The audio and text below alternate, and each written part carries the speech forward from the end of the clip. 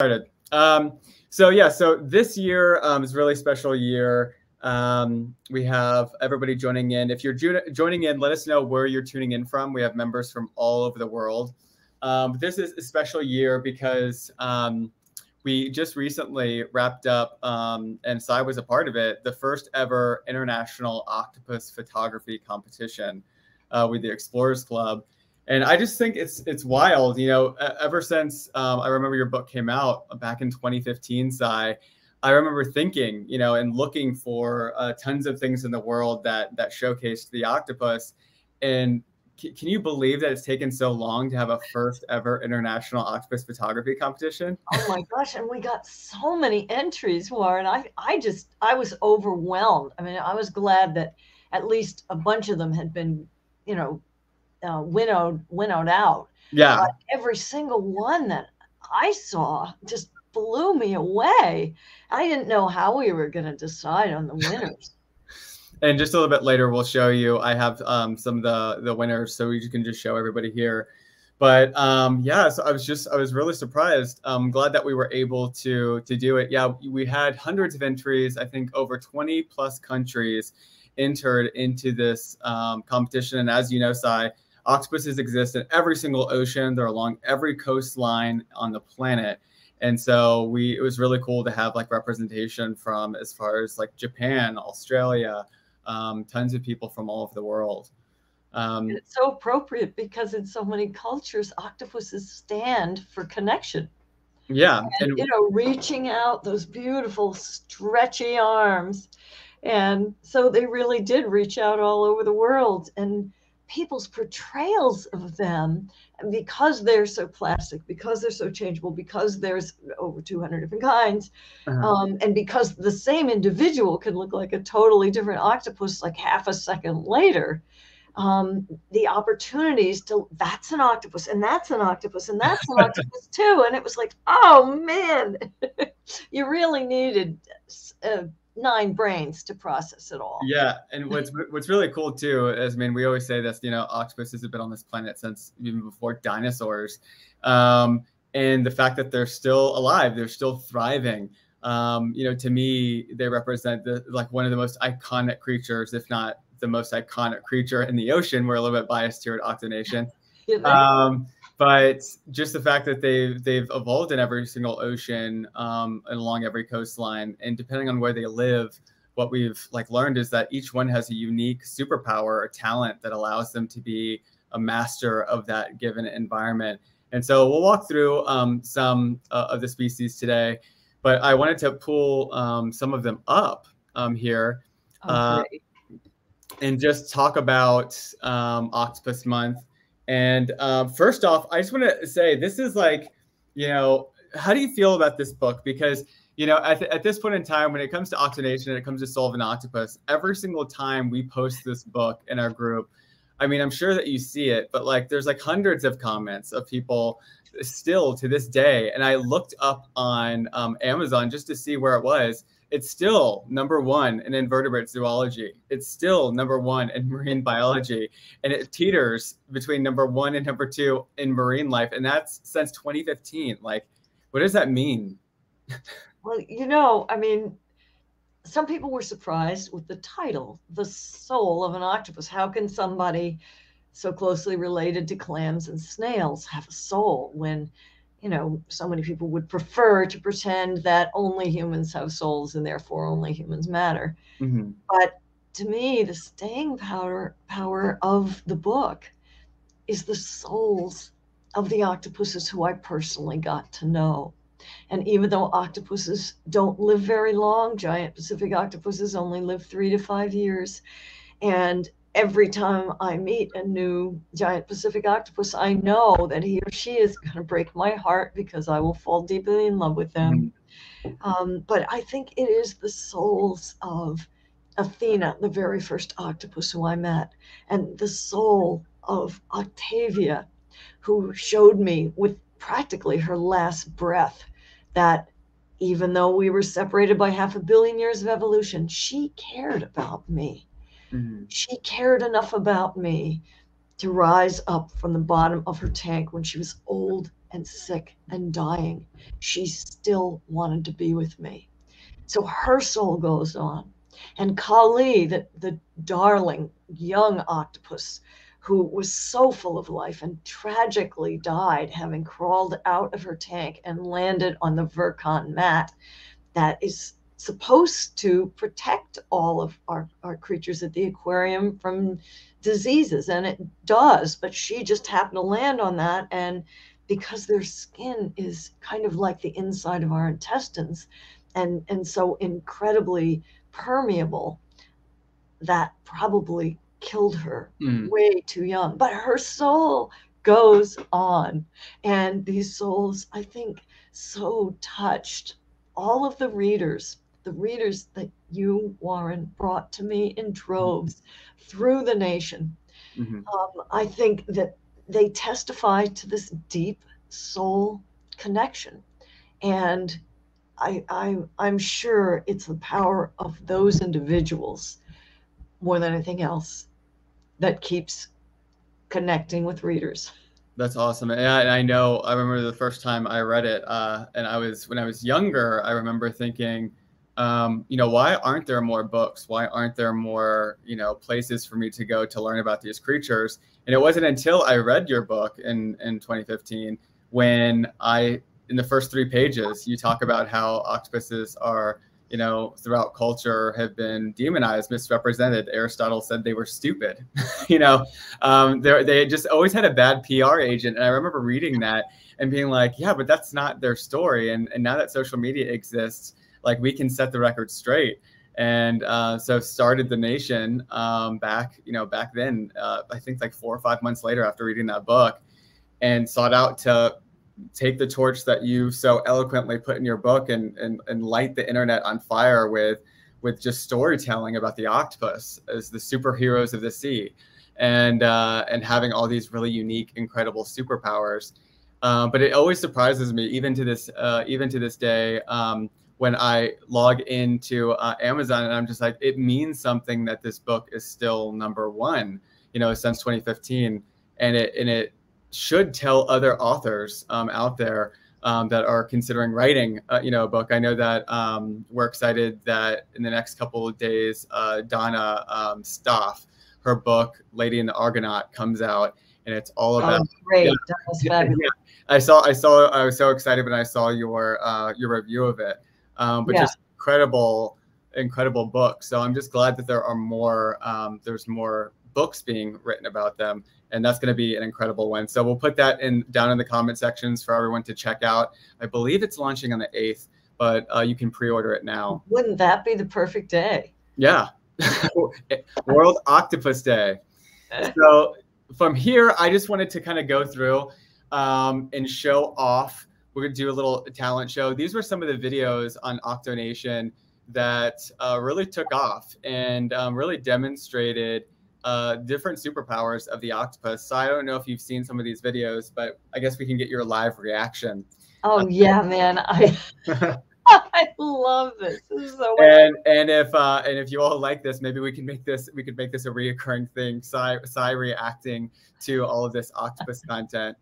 But this is really cool. And what OctoNation represents is the fact that we have underwater photographers all over the world that submit their videos to OctoNation, and we're able to publish them for everybody to see and storytell about how they're out there and how they've been thriving for hundreds of millions of years. And so I just wanted to showcase some of those examples here with you all today. And so I don't know, can you see this side? Yes, I can. Awesome. So this was an octopus and an eel. Oh yeah, watch out, man. Yeah. And so what I thought was really, really cool about this video was that the octopus isn't afraid. That's great. Oh, wow. Yeah. So it was a standoff between this eel and this octopus. And you could see the octopus was saying, like, this is my den.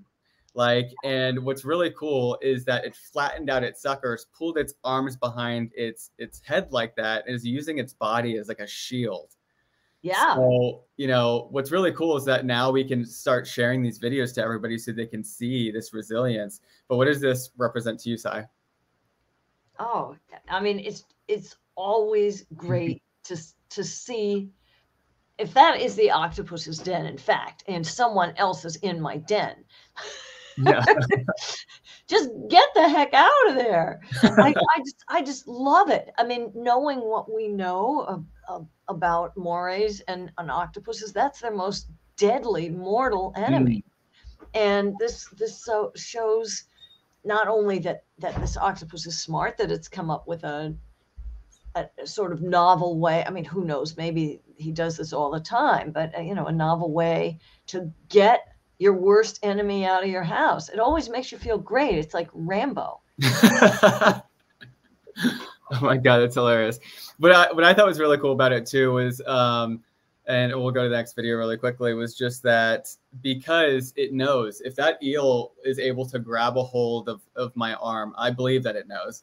If this eel is able to grab a hold of my arm, it'll do this thing where it turns into like an eel NATO, where it'll start twirling its body, and it's game over for the octopus at that point. But there's something about this octopus that just knows, to put its arms back behind and tuck and use its whole entire body to kind of move forward.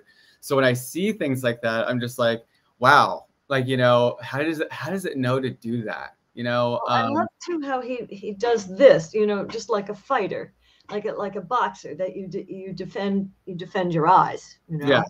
And because they can't regrow their eyes, they can regrow their arms. Yeah. So just like another way that I'm just like, gosh, it's just, to me, it's just so incredibly cool. Let's go on to this next one real quick. Move it here. It's movie night at OctoNation. Movie night at OctoNation. Yeah, that's what I was thinking. Let's get the popcorn. I was like, let's have a good time and watch some of these amazing feats of an octopus. This one is really cool to me. This was submitted. It went viral over on OctoNation, and it's just a video of an octopus doing this maneuver. Oh, great! Cleaning the suckers. Yep. And so when people see this, they're always just like, is that octopus stressed out, or what's going on here? And what's really cool for those of you who are watching this is octopuses, they can improve their sense of taste, smell, and grip on objects by kind of swirling their arms together and cleaning it off. And what we know too is that they have this chitinous cuticle. It's almost like fingernails that protect their sucker lining. And so everyone says, like, this is how octopuses give themselves manicures. So it's how they kind of clean off. But it's just, another example of just kind of showing how octopuses are more like us. The fact that they have these nails on their suckers to protect them. Lots of times when octopuses are crawling over the ocean floor, people are just like, doesn't that hurt their suckers? And I'm like, nope, they have, a special thing to protect them. So and look at that sea star in back of him. It's ginormous. Right? Wow. People are like, is that a giant sea star or a small octopus? Or is that like, what's going on here? Is that just like, that was where a lot of the comments on this video. Really? Well, I remember when I first, when I went to the Seattle Octopus blind date, people who didn't know what was going on, there were a lot of suckers going on. And they're like, what? What's happening? Are they fighting? Is there one of them? Is there two of them? What's going on? Yeah. This is not like anything anyone had ever seen before. I'm glad you said that, because we have a video of a mating situation happening. So we can show people that. This is one of my favorite videos. This is by our scientific advisor, Dr. Chelsea Bennis, the Octo Girl. And she captured this video. She moonlights as an engineer. She does all these things. She's an underwater photographer. She does it all. And she created this thing called the OMG, which was the Octopus Monitoring Gadget. And she kept it in the water for over 24 hours to showcase these different behaviors, the secret life of octopuses down there. And she captured this. Whoa. Oh my gosh. Ah! Right? Oh my gosh.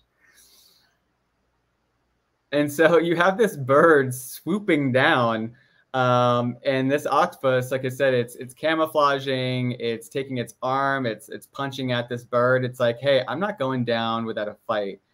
And I just think, this is another testament to just their you know, most times when people see octopuses, they think, oh, they probably just like shrink away and No, they're just evade.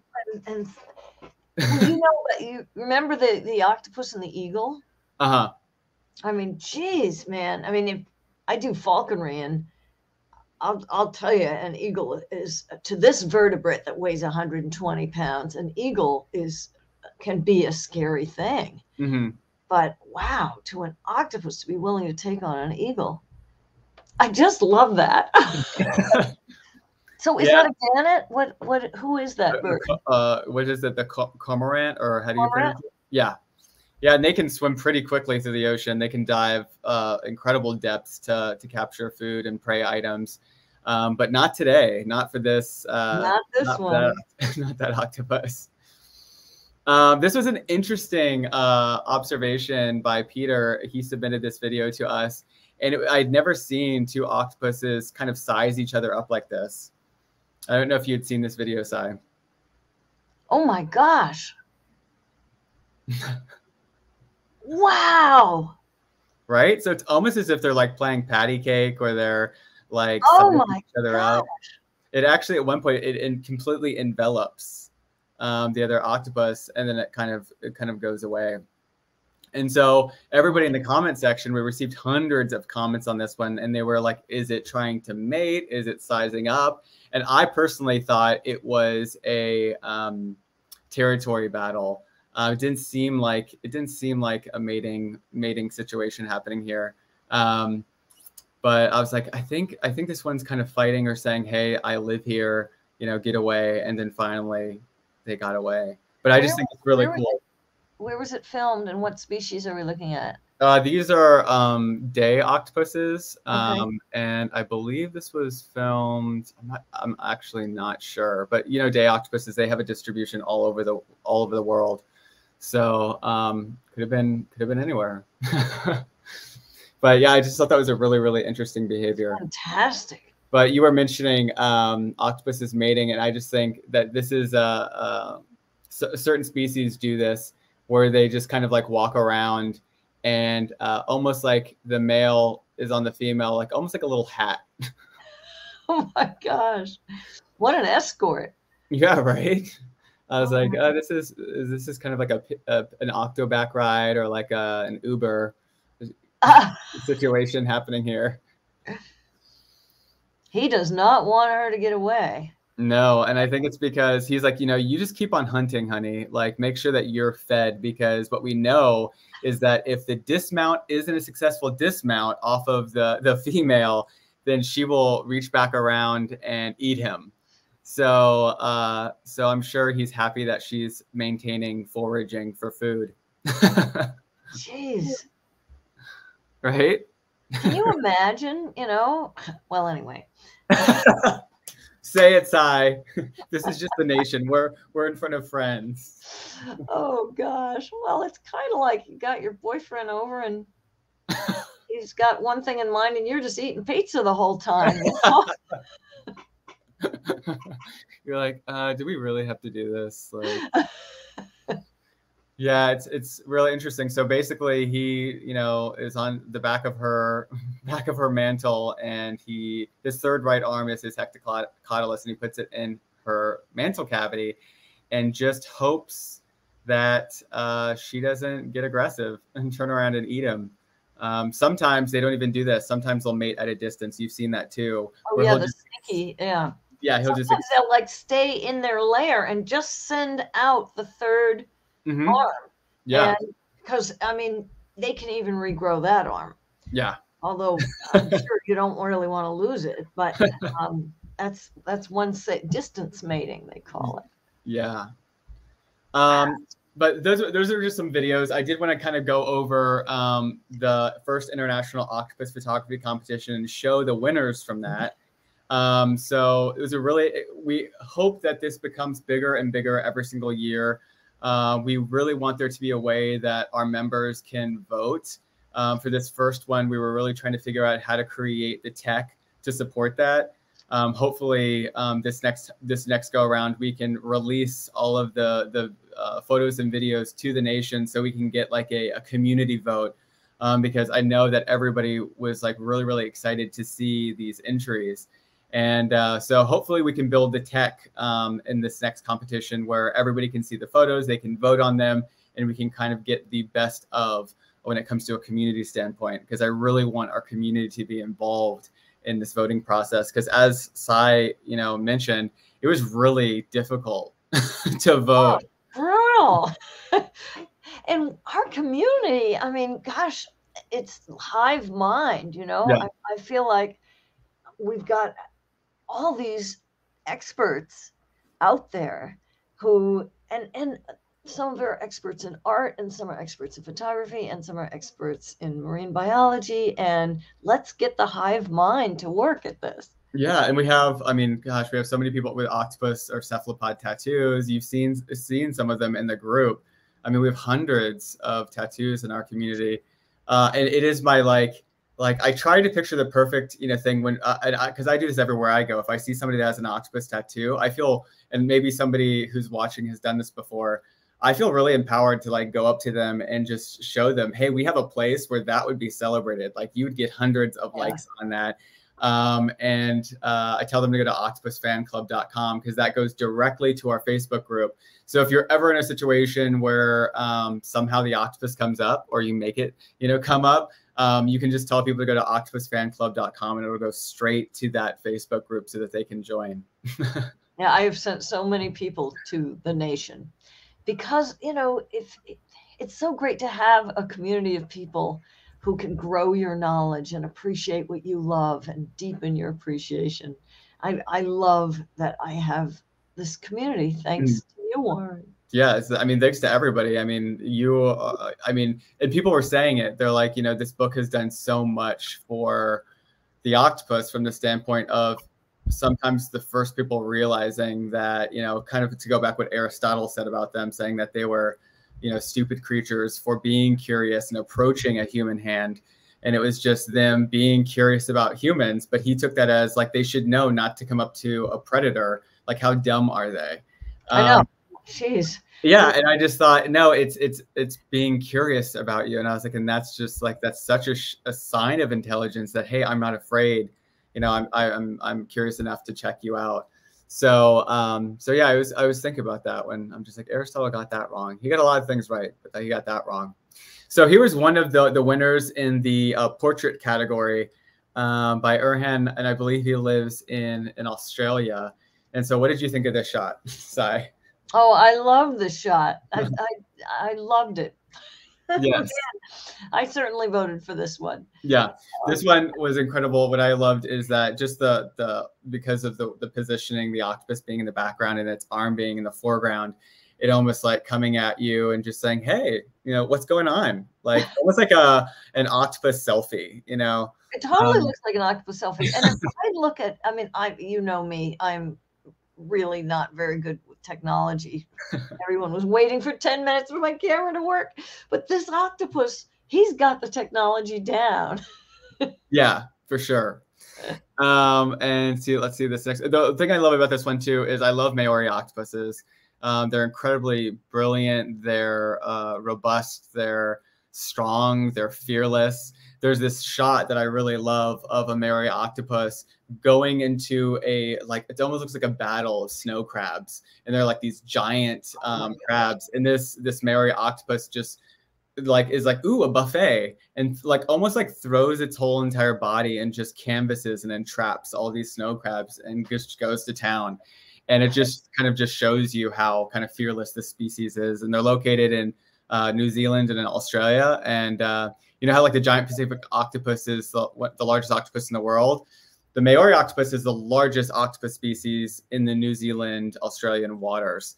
And so that's their GPO down there. Everyone needs a GPO of some right. Here is one in the environment category. This was Walking Through the Forest by Mariano Rodriguez. What did you think about this one, Sai? Oh, I loved how, it almost looked like someone's in the convertible and their hair's blowing back and they're going down the highway and looking at the scenery. I loved how it showed the the kelp forest. Um, I loved how it showed the way the waves Mhm. seem to be like a wind blowing Yeah. on the octopus. I loved the peace of it. What did For you think? Oh my gosh, I love. I mean, the environmental category is, aims to showcase the octopus and its environment, and I thought that this did an incredible job showcasing movement, showcasing the environment, that kelp forest in the background, and even the orientation from it, like you mentioned, showing that beautiful, blue ocean in the background. And so yeah, I was a huge, huge, huge fan of this one. Let's move on to the next.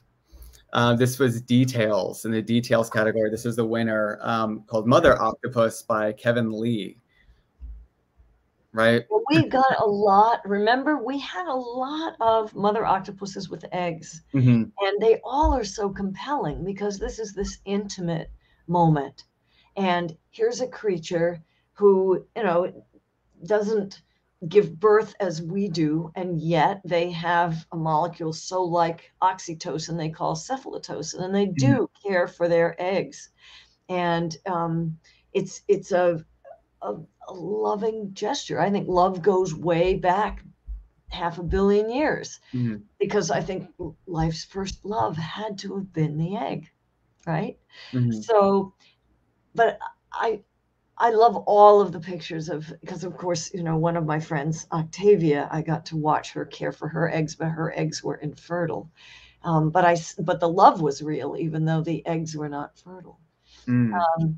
But I loved the affection Yeah. that this elicited when I looked at it. And It was what like the apple of her eye. what I thought was really cool is the different ways in which mother octopuses lay their eggs. There's some species that attach them to, plants. There's some species that lay them like this in a single, like a single egg. I believe the species is the pale octopus that lays them just in single strands in her den. And of course, the giant Pacific octopus, they have festoons where it's like they tirelessly, painstakingly braid thousands and thousands of eggs together and attach them in festoons in their den. And we're coming out with a blog very soon about the different ways in which different species brood on their eggs, because we even learned about that one a couple of years ago, the moose octopus that I think brooded her eggs for 4 years straight. Was it, Sai? Yeah, that was amazing, wasn't it? Gosh, talk about Octomom. Right. 4 years of being on our eggs. And, they asked, like, how is that possible? What's going on? And like, what I personally think is that life just happens a lot slower down there, and we're in freezing temperature waters. And I think, it just takes a little bit longer for things to form and to grow. And, what excites me the most about this is just the idea that perhaps this octopus has a longer lifespan, than the giant Pacific octopus. Mm-hmm. I'm not too sure about that, but it just goes to show you how much we still have yet to really uncover and discover about the octopus as a species. I wonder what time feels like to that octopus. Right? Especially the fact that it doesn't eat. Well, Yeah, I know. They didn't observe it eating. So is it just the fact that its metabolism slows down to basically nothing? Yeah. Anything's possible. The patience exhibited by that mom. Yeah. This one was a winner in the behavior category, My Castle by Alex Permiakov. Again, members from all over the world submitting their photography. This is a coconut octopus. What do you think of this one, Sai? Oh, I just love it. And it's also just a beautiful image too. I love all the swooping. I love the colors and the textures, and it's just lovely. and then the personality, you feel like you're seeing someone. This isn't just a beautiful object. This is someone doing something essential in their life, and you get to see that moment. Yeah, and they discovered with this species, and it's called also the veined octopus, but they published a paper, I believe in the 90s, about this species, and they titled the piece of paper "Coconut Carrying Octopus." And so after they titled that paper, that the name just stuck. So they just started calling it, whether or not they used coconut halves or not. Yeah, oh, yeah. And I mean, it's kind of better than veined octopus, although veined octopus kind of shows you that they have those branching dark veins down their mantle and cascading down their arms. They're a really beautiful species that actually plans ahead. So, you know, they will grab shells around them, and then they will go foraging out for food and all these different things, knowing that they might encounter a predator and they might need a shield.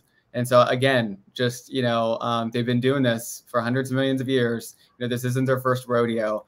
You know, there are some species that do utilize tools like this to protect their squishy, vulnerable bodies. So I just think, you know, another cool thing about the International Octopus Photography Competition is just to do that, to showcase all of these different species and to show off some of these behaviors. And I was alive when it was believed that man, as humanity was called, was defined as the only creature that used tools. And here's somebody, you know, separated from us by 500 million years, who was using tools long before we were. Yeah. Rhonda says, haha, size doggies photobombing us. Dexler, what's going on? We also have tons of people in the chat. Hello, Andrew. Andrew Hackett's here. Always good to have him around. Hi, Andrew. Awesome. And I think we have a couple more. This was the best in show. That's your favorite one, isn't it? So this is best in show. This was Lavender Waves by Ernie Black. And he is a Hawaiian photographer. And this is a Hawaiian Day octopus. And again, it's always such a stunning one. I mean, I own this. I remember he had sent this to me a while back, and I was oh so surprised. You know, I had to say, obviously, in this competition, but all of the other judges, when it came to best in show, you know, this was one on their list, right? Yeah, well, you've got excellent taste. And so I just remember Ernie, who's so excited when we told him that he got best in show. This is the first award that this photo has ever won. I can't believe that. Yeah, I can't believe it either. I was like, an iconic photo. I was like, Ernie, are you submitting this photo to any competitions? And I was just like, because this is one of the most stunning photos I've ever seen in my life. And it represents right here this octopus. It's called like a deumatic behavior, where an octopus will attempt to frighten or puff up its body, you know, and say, hey, I'm bigger than I look. So, you know, don't eat me or don't, you know, attack me. It kind of attempts to, you know, intimidate its predators or anything that's trying to get it. And so in this moment, he had mentioned that he was filming this octopus, and that he started taking photos of it, and he captured this one. So I think it's a beautiful shot. And I love too that it captures the moment that the octopus was interacting with the photographer, because he was doing this to the photographer. Yes. And another really cool thing about this one is the Hawaiian Day octopus.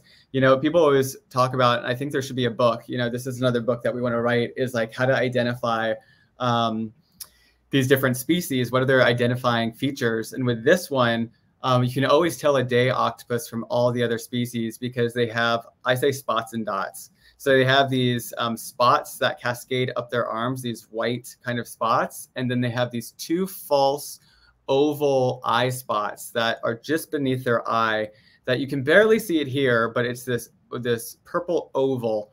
And they flex those to make it appear as if, you know, they're bigger than they actually are to predators. And again, it's just one of those things that nature, you know, felt like it needed in order to protect another thing in its arsenal, to protect itself and be on the defense when things are coming after it. But yeah, so congratulations, Ernie, for this best in show.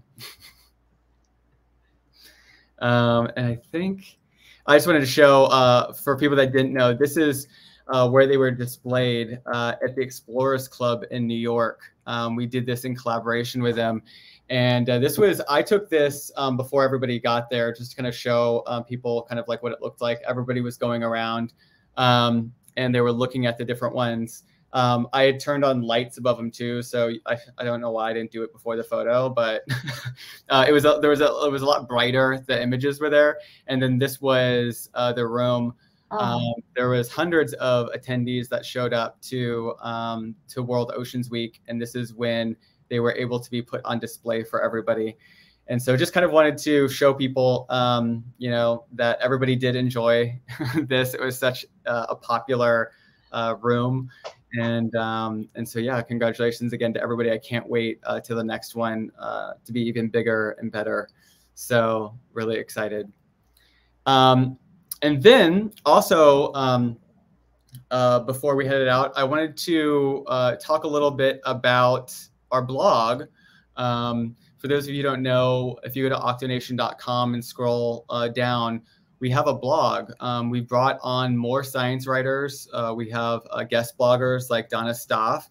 I told her, you know, I didn't tell her. I asked her politely. I was like, hey, I was like, I really want to promote your the new book that's coming out. Let's think of a creative way in which to promote it. And I said, what about a series of articles? I was like, can I hire you to write a series of articles about the subject of the book so that we can promote the book in it? And so because her book is Lady in the Argonaut, or is that the book? I believe it is. Yeah. So she wrote this series of articles, and her latest one we published about 2 days ago, and it's called Sperm Worms: How Male Argonauts Taught Scientists About Octopus Sex. And because it really was that this species of octopus, they thought the males, they were like, we don't know. I don't think the males don't exist. Like, are the females like inseminating themselves? Or like, they really had no clue, because there was really no way to study them way back when. And this is actually how aquariums were invented, right, Sai? Yeah, actually, to try to study how animals behaved. Yeah. You couldn't hang around in the ocean. It's really hard even now to study animals in their natural habitat in the ocean. And yeah. Particularly octopuses, because they're really, you know, you can't even count them half the time. Because is this the octopus you just counted? Or wait, that one was blue a second ago. No, it had five. Wait. And so, yeah, I just wanted to show that we do have this resource on our website that we update, and that this book is coming out. But this is a great article. If you want to get on our email list, you can just go to our website, OctoNation.com, and get on our email list, so that we send an email out every single time we publish a new blog. But really excited about this book coming out. And yeah, so just wanted to give our blog a quick shout out. And then that was pretty much it as far as my end for programming. As far as Octopus Month and what we have planned later on this month, I know on the 5th we're doing a virtual octopus encounter. They've been super, super popular with OctoNation and its members. Not everybody can either afford to get to an aquarium or go to an aquarium, can get to an aquarium because they live in maybe like a landlocked state. And so there are tons of kids nowadays that are learning about the octopus through these virtual octopus encounters. And so we have been doing them with different organizations. And the organization that we're doing it with is Exploring by the Seat of Your Pants.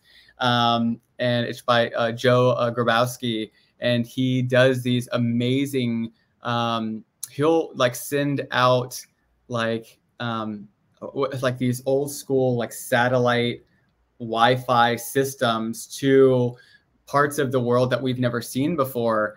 And he'll do like classroom, he'll connect classrooms with these people and show them places in the world that have never been seen before. It's an incredible organization. And so we're super excited that we get to show all of his students all around the world a giant Pacific octopus at Aquarium of the Pacific. Have you seen any of our virtual octopus encounters, Sai? What do you think about them? I have not, because of course, you know, aquarium, and I used to shove my hands in, and right now we have a beautiful one named Nezuko. Oh, at New England Aquarium? Yeah. Nice. Yeah, I have to go back and see Nezuko again.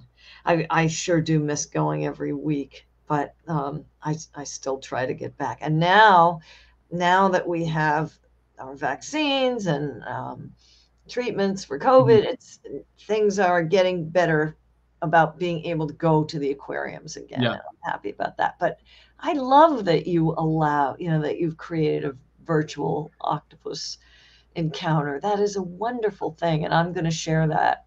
Yeah, and we're also trying to do, because there's some people in the nation who are just like, you know, I'd rather see them in the wild. So could we get an underwater camera?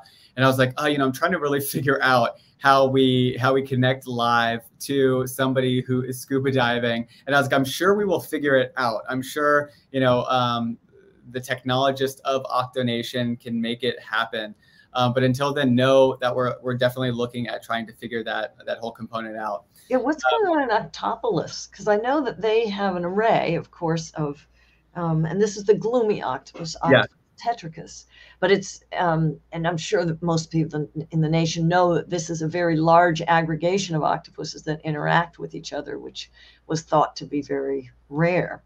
And they've got a series of GoPros set up pretty much, I thought, all the time. So maybe that's something that I don't know if there's a live feed.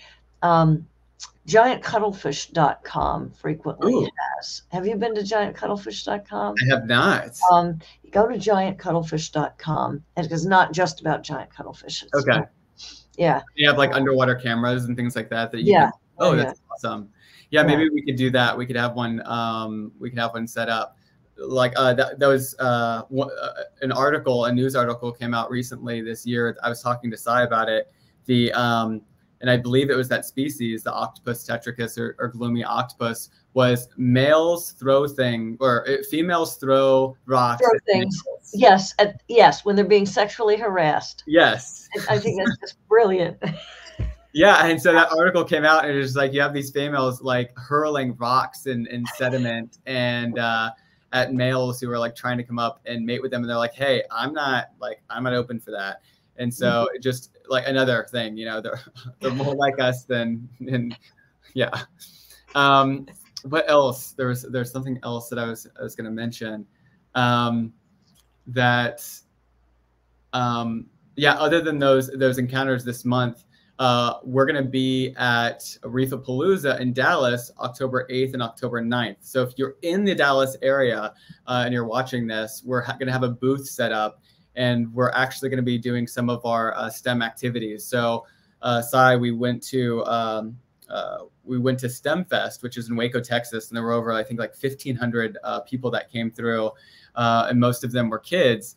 And we had a booth there, and we put on Octopus Superhero Academy, and it was a series of workshops that these kids could go through.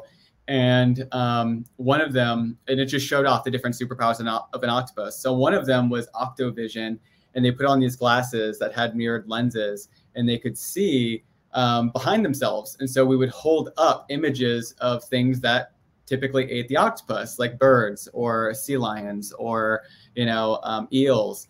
And they had to read what the animal was off the paper, but we were standing behind them. So it was just a really cool way to showcase like different superpowers of the octopus and have the kids kind of immerse themselves in what it might look like to be an octopus and have this peripheral vision.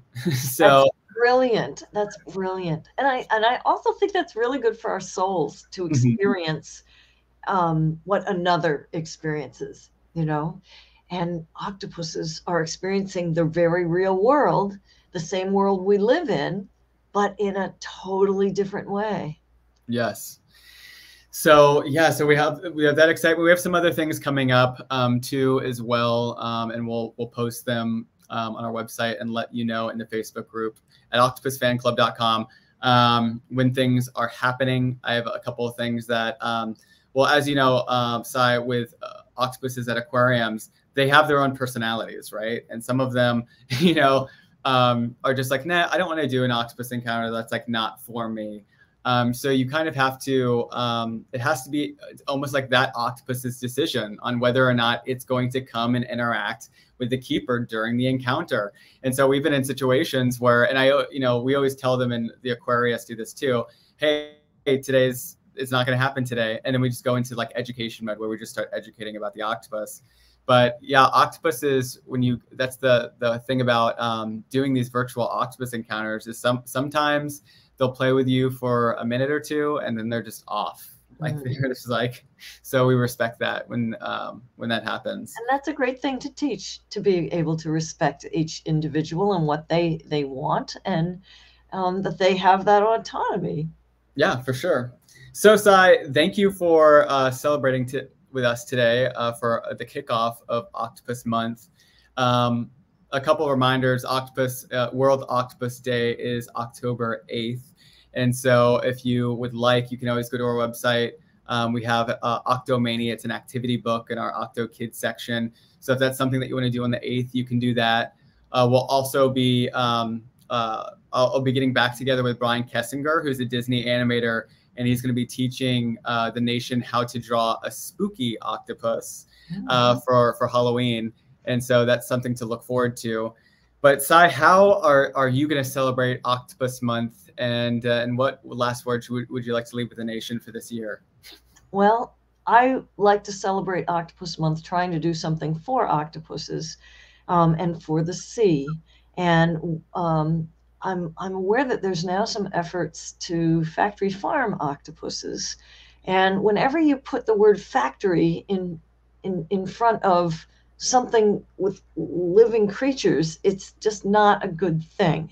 So I think World Octopus Day, I'm going to be contacting some of our leaders and trying to help them to see that, the way E.O. Wilson said that burning rainforests to make way for farms and factories is like burning Renaissance paintings to cook dinner. That's how I feel about this. These are intelligent, sensitive, emotional animals who have so much to teach us, who are here before us, and that they deserve our respect and our reverence. And anytime we do anything for the ocean, we're helping octopuses, and we're starting to try to pay back the debt that we owe them for all they inspire in us. Yeah. And like I said, there's a lot that we can learn from the octopus. I remember when I was growing up, and it seemed like on TV, the only time we ever heard about, animal groups or anything like that was when they were talking or about how they were endangered. And I remember when I went to go to my family with the idea of starting, OctoNation, just because I was looking for a little bit of support. And one of the first things that one of my family members said was, well, are they endangered? And it just kind of like pointed to how I think a lot of us were raised, where it's like, maybe we should only consider things when they are at the brink of extinction. And I sought out with OctoNation to be like, no, there's a lot that we can learn from an animal that's literally been on this planet since before almost trees, and that is still thriving today in our oceans.